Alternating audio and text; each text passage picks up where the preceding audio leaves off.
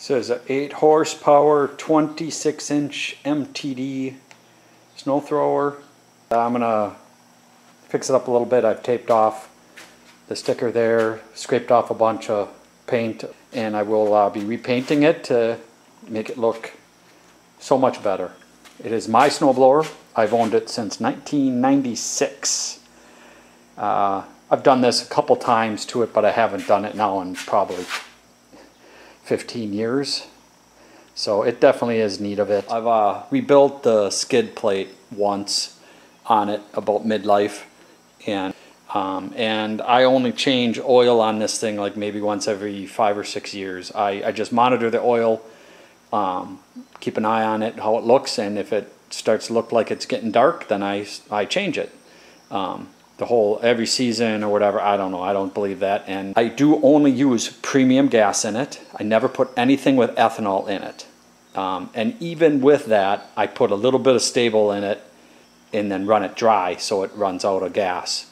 And then I take the spark plug out and I spray WD-40 into the cylinder head and pull it a couple times to coat that all, put the spark plug back in. So that is what I've done majority of years, probably at least every other year, and that seems to really keep everything just really good.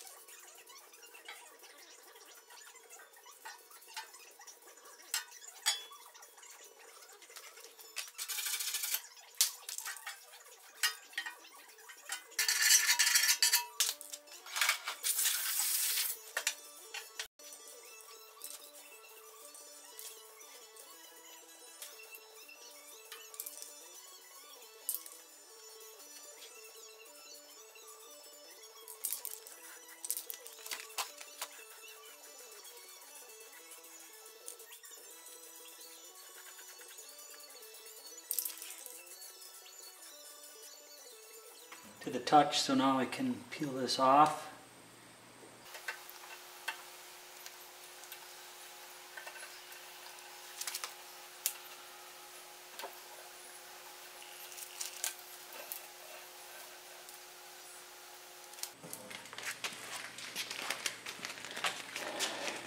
To me, if I wouldn't have kept that sticker, that would have been a major difference in appearance. So you can see how nice that looks because of that. This came originally with metal, but I found that it slides so much better with this skid plate, with a plastic skid plate.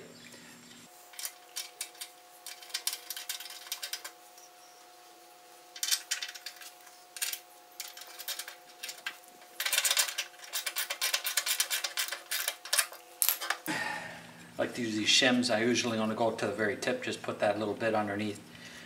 I've read some stuff that says an 1/8 inch, so you can do that. Obviously, go back as far as you need, but